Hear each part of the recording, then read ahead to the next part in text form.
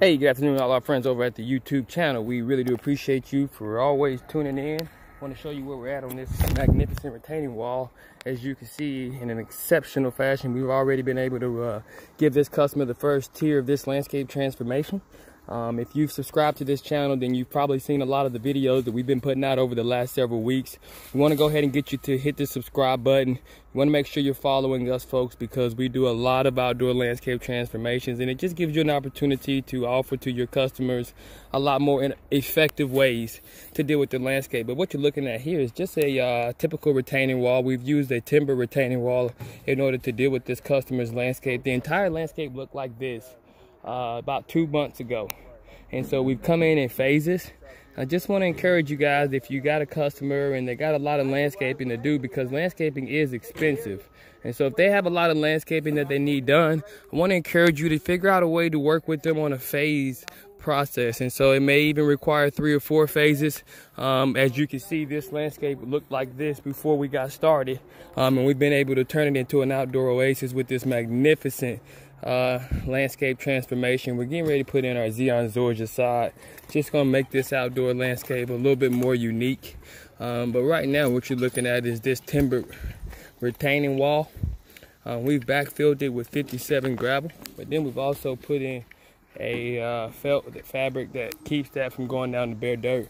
I just want to show you real quick some tactics that I use personally anytime I get ready to do any type of grading or any type of work where we're kind of like digging out for a retaining wall. Rather than using a shovel, I like to use a pickaxe. And the reason I use a pickaxe, because it gets my dirt to a position to where it's simply just knocking it back and then picking it up. And sometimes people will say, well, hey, yeah, I'd have to use 2 different tools. That's okay, because effectiveness is the key.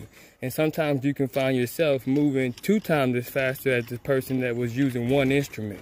And if that's the case, then it just says that your process was probably a little bit better. And so that's what we teach over at Brooks Landscaping University, is an opportunity to figure out a process that may work well for you.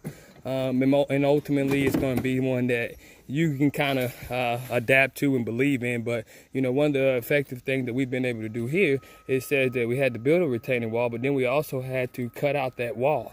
And so to help you understand how much we've cut out, based on the fact that we don't have a bobcat out here, because we just couldn't get it back here based on the landscape definition, it says that from this point here where the shovel is all the way to here, we've been able to excavate.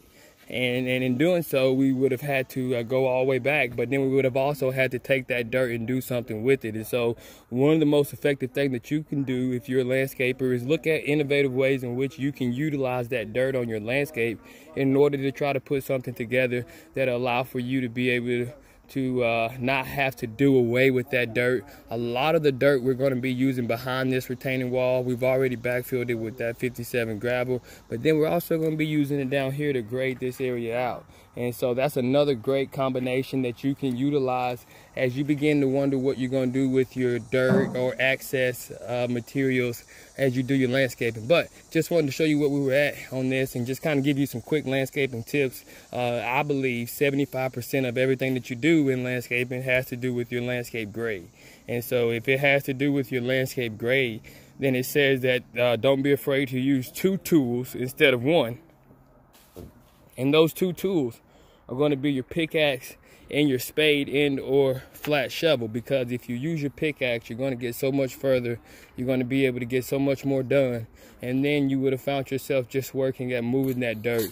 And so that's what we've done here effectively. Want to encourage all you guys that are out there in the landscaping field to continue to work hard. I believe anybody can start their own landscaping business, and all it takes is a concerted effort, and you got to be dedicated. And what we teach you at Brooks Landscaping is how to pick up the torch exactly where I left it off at, and that just simply says that there are many that have the capability, but will you take possession of your mind to believe that it can be done is the biggest question. So as I take you all the way down through here, you can see that this is absolutely amazing. And it just illustrates what you can do as well. So let me know if we can help you out. Just want you guys to see that